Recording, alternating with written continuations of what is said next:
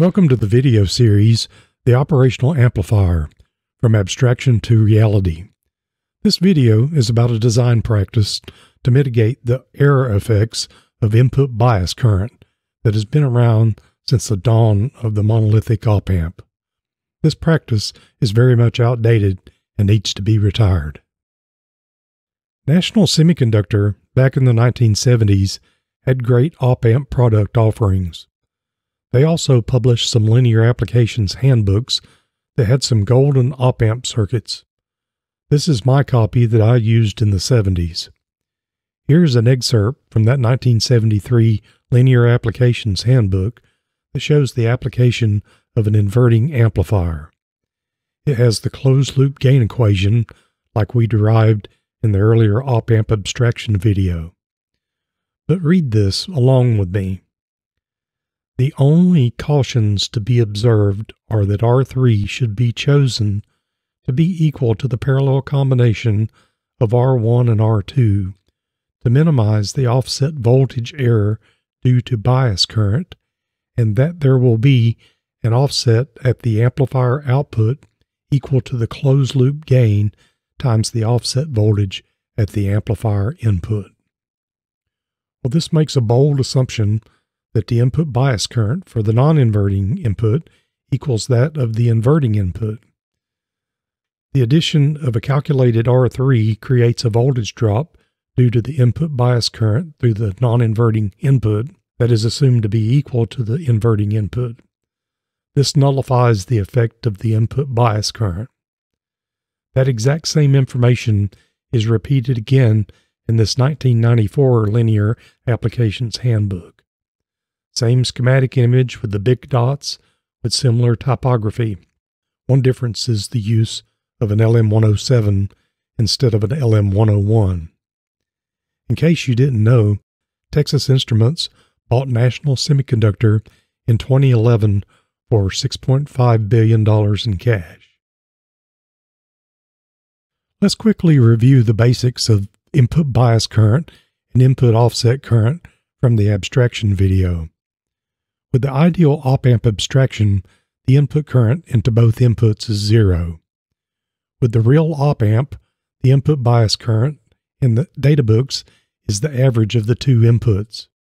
We know the two input currents are not equal, and the input offset current parameter is defined as the difference between the two input currents. Here's the ways the offset canceling resistors are used for the various configurations. The inverting amplifier gets the resistor inserted between the non-inverting input and ground, as was shown in the previous databook example. The non-inverting configuration gets the resistor inserted between the input and the non-inverting input. The voltage follower gets both a resistor on the input and in the feedback path. Before we get into the math that shows why the compensating resistor value is the parallel combination of the grounded resistor and the feedback resistor, I intentionally left out one particular opamp application from the abstraction video to discuss it now. It's the current to voltage converter. Here's the schematic. These amplifiers are often called trans-resistance amplifiers because they are inherently current to voltage converters, just like a resistor. It's like an inverting amplifier where the input resistor is replaced with a short. If a current is forced into I1, the output voltage will be proportional to that current. Because the V- terminal is a virtual ground, the input resistance is 0. I1 plus IF equals 0, so I1 equals minus IF. Since it's going through the inverting input, VO equals IF times RF.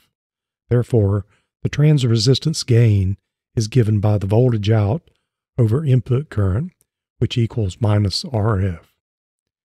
Here's a current to voltage converter with a current source connected to its input.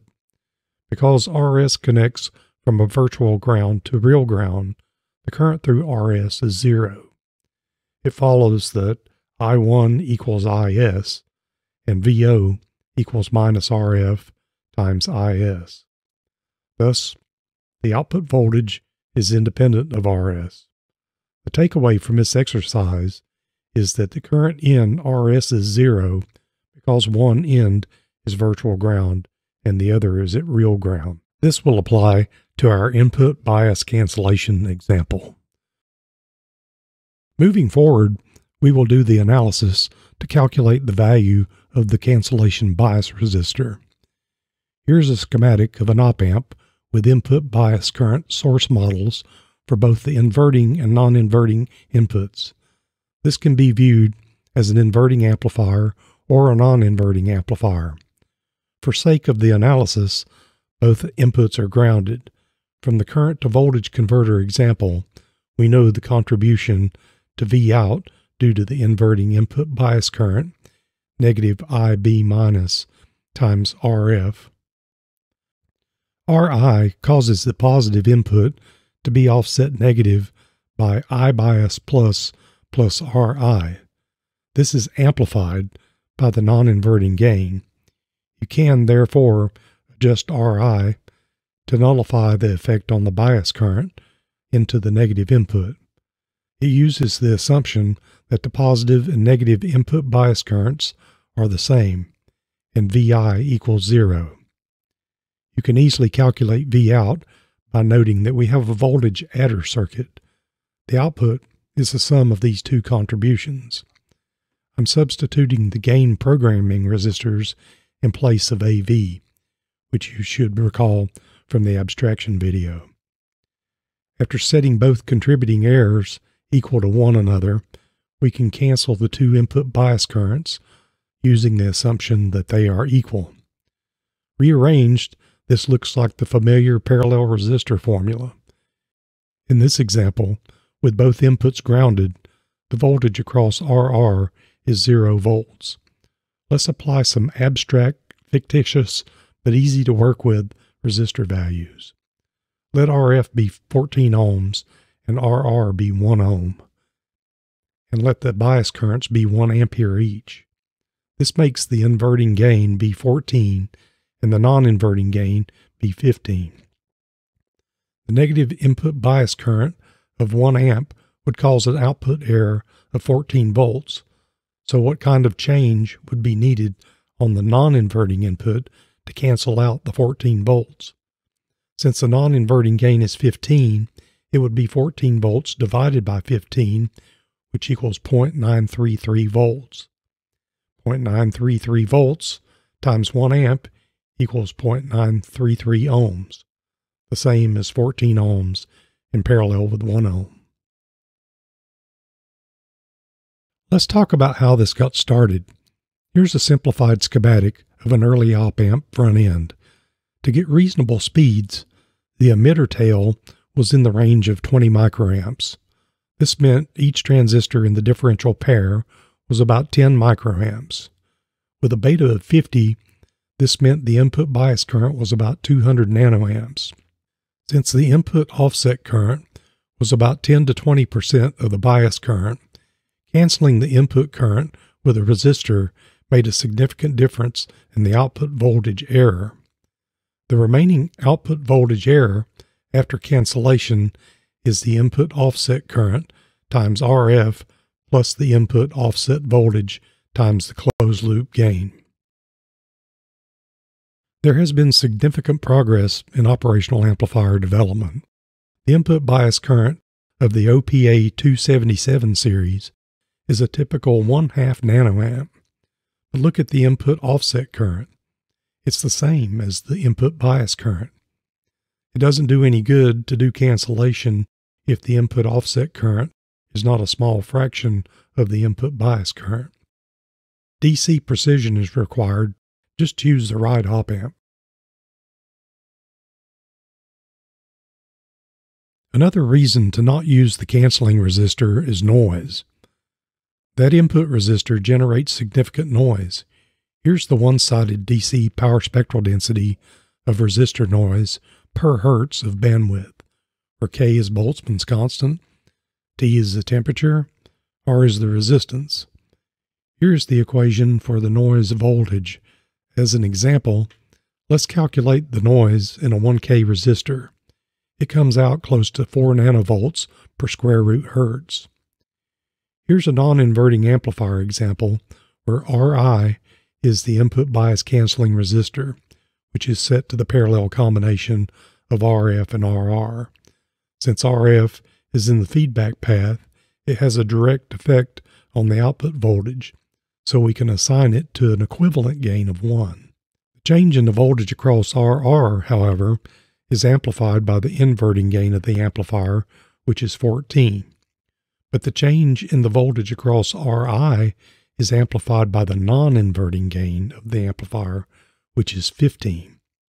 Therefore, Ri is the biggest contributor to the output noise, and it's the smallest resistor value. The good news is, most of the time, when you have a low noise requirement, you don't need DC precision. Stability issues can arise when using canceling resistors with a voltage follower. The parasitic opamp input capacitance, along with the PWV capacitance, can introduce phase shift in the feedback loop and erodes the phase margin. Using the input bias canceling resistors is an outdated practice. If DC precision is required, use a CMOS opamp that has super low input bias current. JFET input opamps also have very low input bias current. There are several bipolar opamps that have internal bias canceling using laser trim techniques. Also bear in mind the input offset voltage is a major contributor that isn't addressed by this bias current canceling resistor. Just pick the right opamp for your DC precision needs and forget this old practice. Thanks for watching. Please click the like, subscribe, and notification bell so you don't miss any upcoming content.